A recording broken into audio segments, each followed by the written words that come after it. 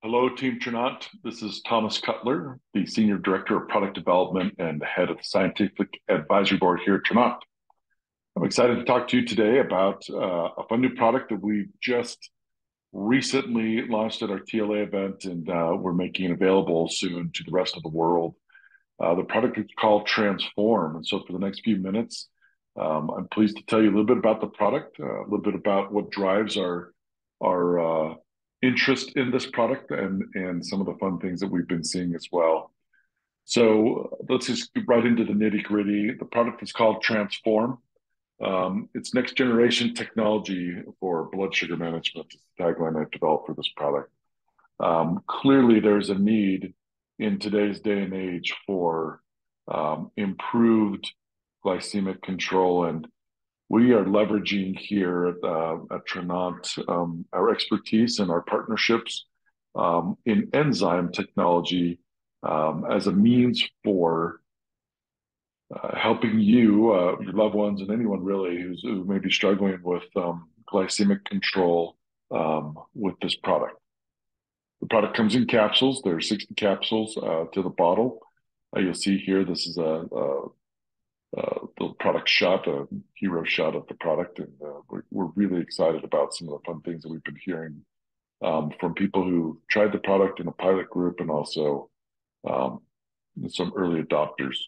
So, like I said, let's just get right into it. There's a massive epidemic right now in North America dealing with three non-contagious uh, chronic disease states, or just health in general, whether it's cardiovascular disease, poor glycemic control, obesity. All of these are driven primarily by lifestyle decisions. There's some genetic modification, contributions, definitely, but these are primarily driven by decisions that we have made in how we choose to live our life.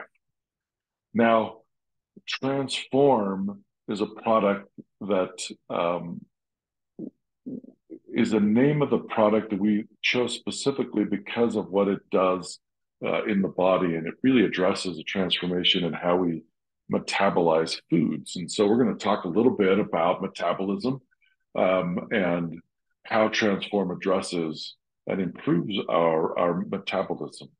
So first, just a quick reminder and a refresher that metabolism is a word that encapsulates this process of changing chemical energy or converting chemical energy, what we call food, into a useful form of energy in the body, ATP. And there's a couple of steps in that process, including mastication or chewing, digestion in the stomach, and the absorption in the intestinal tract, and further digestion, I guess a little bit as well, fermentation in the intestinal tract, absorption, and then of course elimination. Things that can't be used get eliminated. Metabolism is a way is how we take that food and use it and apply it and put it to use in the body. And we can certainly prime and improve our metabolism through a number of different factors, and we'll talk about that in a little bit. I really want to set the stage, though, with a series of questions, questions that are designed to promote and provoke thoughts. So, think in your mind, have you ever felt like I've just got these insatiable cravings? Like I see somebody brings in a donut to work or something, and I just cannot resist it. Maybe you felt your mind is just not clear. You can't pay attention. You're struggling with focusing and concentrating, or your mind just feels like it's in a fog. Um, Perhaps you're just exhausted. You're tired. You're burning the candle at both ends. You just there's nothing that you can do, and no amount of mojo or zest or anything is going to lift you up and pick up your energy levels and your mood. Maybe you're dealing with some skin blemishes, some breakouts. Like you're thinking, "Oh, I'm not a 15-year-old teenager anymore. Why am I breaking out?" And lastly, maybe my pants just aren't fitting that great. I could have sworn a month ago, these were awesome. These felt so good and I looked so good. And now they're just a little tight or they're struggle to get into. So if you've answered yes to any of these questions, or maybe you're answering yes to a lot of them, this is the talk and the time and the product for you. Okay. We're going to talk a little bit about why we're feeling that way. One is the standard American diet that we receive from various government officials are to have this distribution of macronutrients, carbohydrates, fats, and proteins, and this is a problem in and of itself. But the reality is we eat a lot even worse than that. If we were really disciplined about that and eating clean, lots of good healthy produce, with good lean proteins, we'd probably be okay. But in this situation, we're not.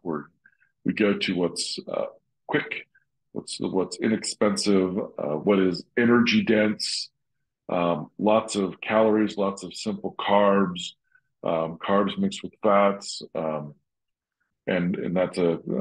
It turns out this is really not a great combination to keep a healthy, lean metabolism functioning. And so, to kind of exacerbate that, we are living more sedentary. We're in office jobs. We spend most of our time sitting in a desk, and our bodies really need to move and function. Um, Perhaps we lack or we haven't acquired yet tools to help us deal with mental health. And so mental and emotional health have a direct impact on our metabolism, and managing it and using it or focusing it in the right way is a great way of keeping metabolism in check, and keeping that letting it get out of control is a great way to exacerbate or make it worsen your metabolism. I mentioned previously, burning the candle at both ends is a surefire way of disrupting and worsening your metabolism. You need to be resting your body, and getting the proper rest, recovery, renovation, um, that renewal that happens in deep sleep. And all too often we're not. There's a little bit of a culture of, hey, I can handle working 80 hours a week and not getting enough sleep, and uh, that's just a recipe for disaster. But ultimately, what is driving poor metabolism is our overconsumption of sweets, sugars. And you can see here with this little graph that the United States is by far the leader in the number of calories consumed a day with on sugars and sweeteners. And so, um, there's a problem. There's a real problem with that. So when we talk about metabolism, we like to look at from a clinical and a medical perspective. We like to take snapshots, and we do this by doing blood draws of different parameters that are we can measure from blood, things things that give us indications on how efficient different parts of our body are working. Excuse me. And included in that would be like assays on the effectiveness and the efficiency of our kidneys, our liver, and one of the really simple, easy ways of looking at metabolism and the efficiency of our metabolism and how well our body is functioning is by looking at blood sugar and the amount of sugar in our blood. And we'll say interchangeably sugar and glucose. Glucose is a sugar, and it's the main form of sugar that we analyze in the body.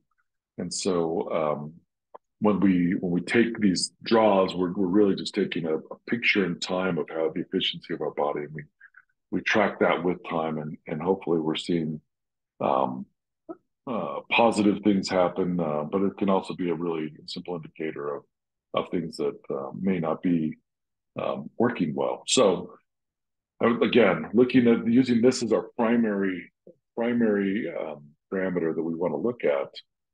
Different types of foods have different effects of sugar in our blood or glucose in our blood. Carbohydrates obviously have the biggest impact because they are the simplest and easiest way to convert long polysaccharides into short little subunits.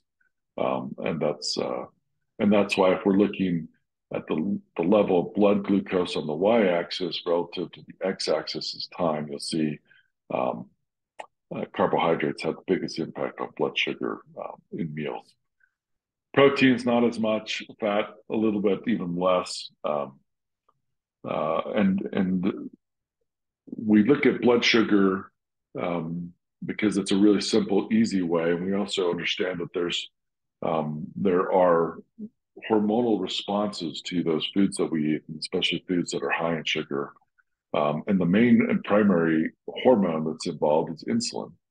And so we can look and see again the insulin response on the y-axis versus time, and you'll see a really nice relationship between macronutrients. So carbohydrates, because they are primarily starches and polysaccharides, will elicit a higher insulin response. Insulin's main function as a hormone is to act as a gatekeeper and help our body absorb sugar.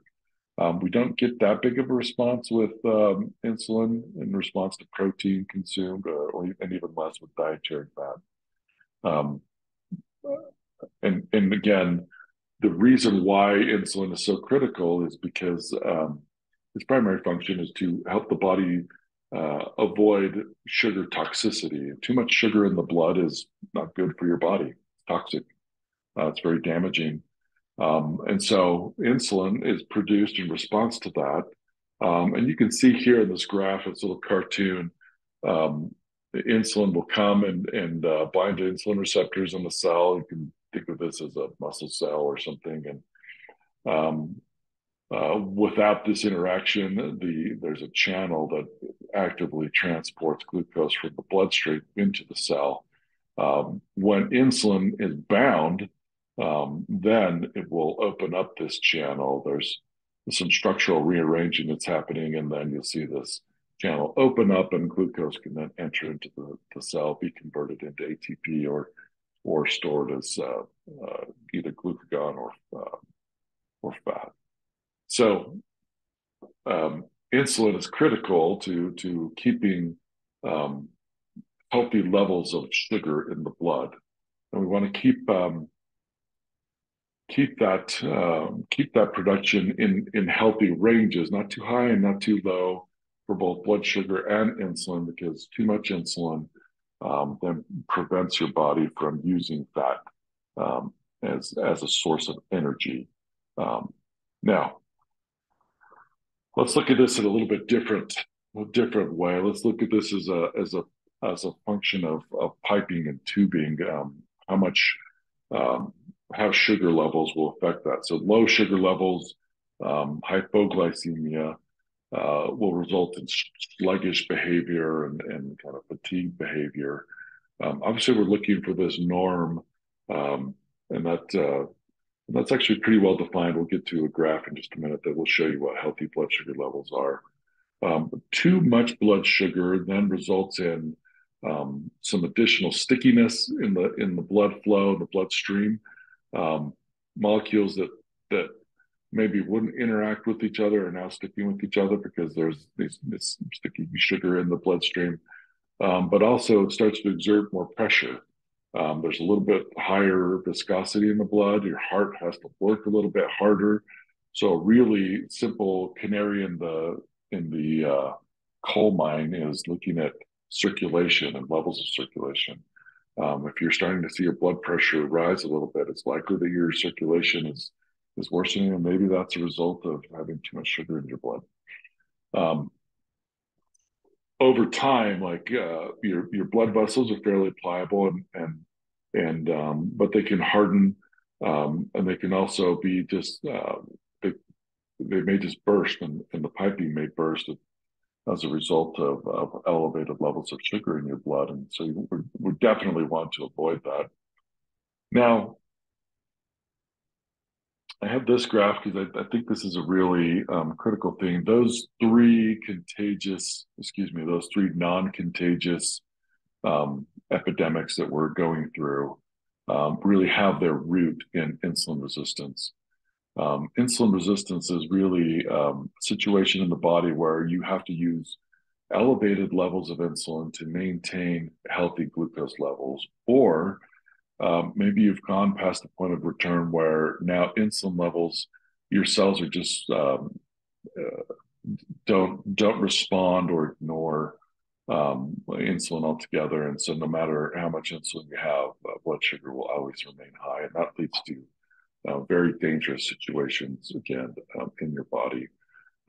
Insulin resistance is the primary driver for cardiovascular disease, for other chronic disease states. So we really want to focus on maintaining a great quality of life by keeping our blood sugars and our insulin levels in a healthy range. To kind of give you some guidance here, here's a chart. It's really simple. This is the average. This is an average amount of glucose in your bloodstream. It's represented as the result of an assay called hemoglobin A1C, or A1C for short. And so this is a percentage. It's listed as a percentage, and then it can also be translated into what the average amount of glucose is in the body. The C levels are less than 5.7. It's a function of A1C, or less than 117 milligrams per deciliter, 6.5 millimoles. This is actually even a little bit high. 100 milligrams per deciliter is a really good average. You want to be 100 or less. That's reflective of a really good, healthy metabolism. Once you get above that, then you're starting to get into what's called a pre-diabetic phase, and then above 6.5 percent, or 7.6 millimoles, 137 milligrams per deciliter. You're in a diabetic stage, and the challenge with that are these vasculature events. Like you start to see with a lot of sugar in your blood, then you're prone to situations that are not good, where capillaries start to burst, maybe in your eye, your kidneys. Maybe you start to lose circulation and sensitivity in the extremities, and you start to feel nerve pain. All these, again, are the results of really a long period of time, 7 to 10 years of consuming foods, or being sedentary, or the worst is a combination of the two. So I want to just take a quick second and state, like, this is not this can always be improved. Like, you can at any point in time start today, and start afresh and start anew. The body is remarkably wonderful in terms of fixing, regulating, and healing itself. It takes time, and it takes effort, it takes intention, but it's never too late. It's never too late to improve, and it's never too late to work on things and get better. So let's talk a little bit about what are some ways in which we can improve. Again, these are simple tips, and then we'll get into the product. I think this is important to cover here. Physical activity is a great way. There's a great study that shows 45 minutes of medium to moderate to high level intensity exercise, 45 minutes, can reverse insulin resistance in muscle cells. So think about that. Like, don't not work out. Don't not exercise. Exercise should be a part of your life, a critical and essential part of your life. Make sure you're getting proper rest. Good rest is a great way to make sure that your body is going to properly metabolize your food and blood sugars in an appropriate way. Manage your stress. Again, stress and sleep are kind of interrelated. Poor sleep results in a higher stress, and high stress results in poor sleep. So that you have this a vicious cycle, negative cycle, and you can reverse that. You can improve your sleep, you can improve your stress management, and what you will see reflected is an improved metabolism.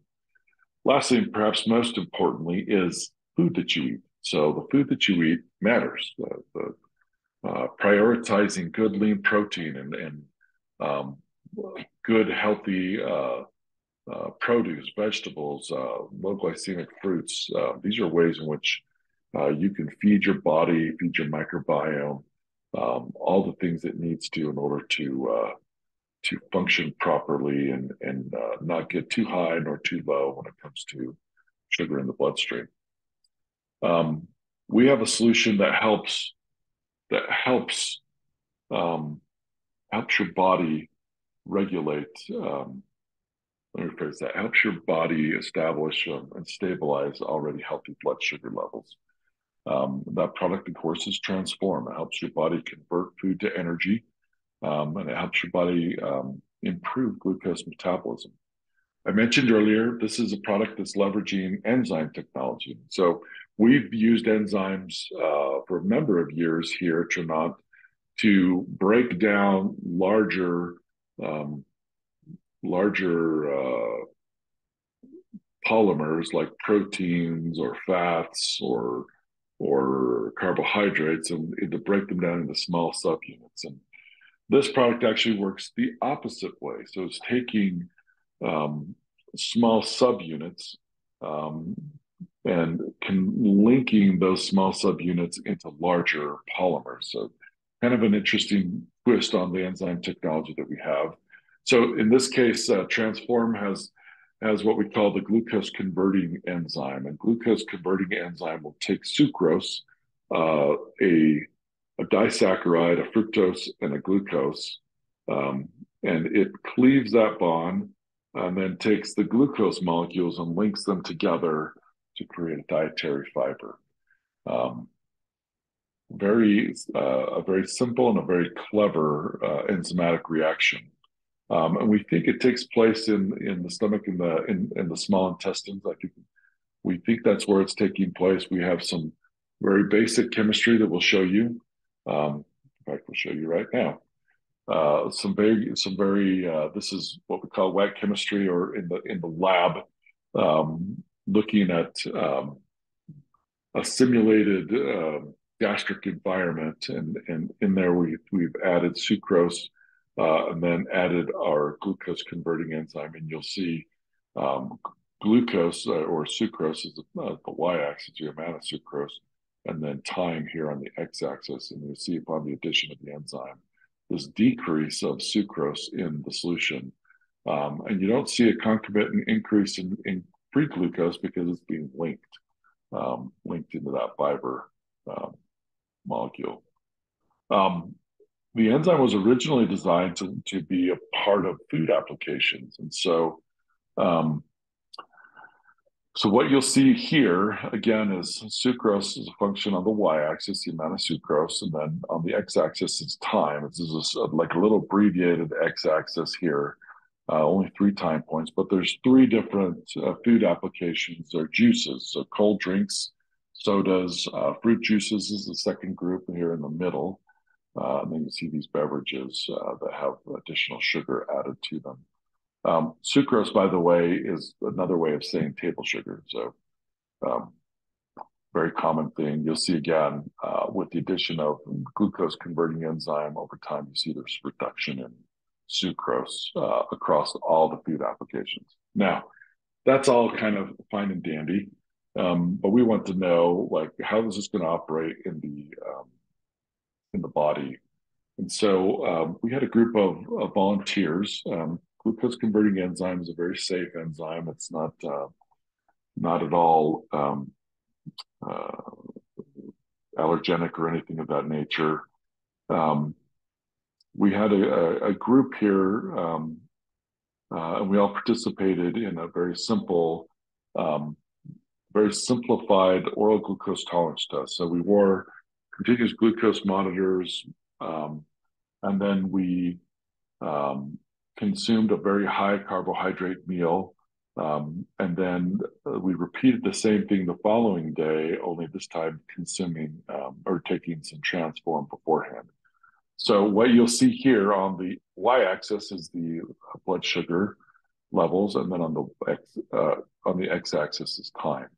In red, you'll see this typical glucose curve. You'll see this nice peak. This is after eating a high carbohydrate breakfast, pancakes, syrup, orange juice. This is lunch a little bit later.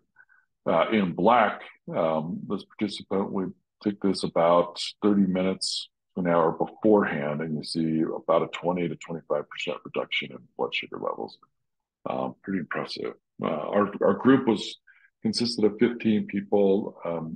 About 10, on average, about 10 had a very similar pattern. The other five had something that was a little more muted, but all in all, the trend was really going in the right direction. So you can see the enzyme is functioning really well. Like here's this reduction in the overall amount of glucose that's absorbed in the body, um, and so we're really pleased with this. We're actively pursuing additional research. Like this is a cool and exciting thing about Tranont Labs.